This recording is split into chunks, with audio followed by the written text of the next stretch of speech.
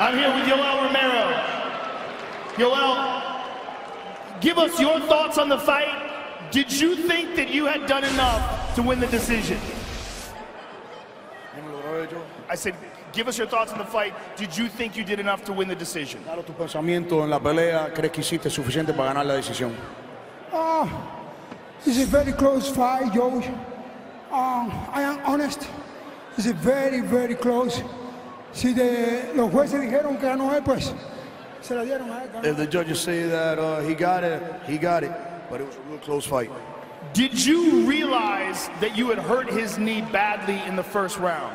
¿Te diste cuenta que le habías lastimado la rodilla gravemente en el primer round? Sí, sé que que le había hecho daño y estaba esperando mi momento.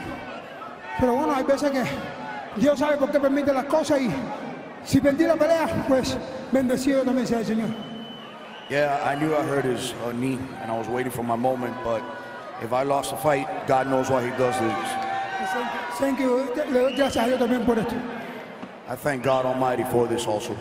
You are still one of the very best middleweights in the world. Robert Whittaker will now face Michael Bisping for the title. Give us your thoughts on that and where you fit in to the middleweight title picture. Eres uno de los mejores middleweights en el mundo. Robert Whittaker ahora va a pelear contra Michael Bisping por el título. ¿A dónde es que tú cabes en esa redonda? Hey, yo estoy aquí, Joe.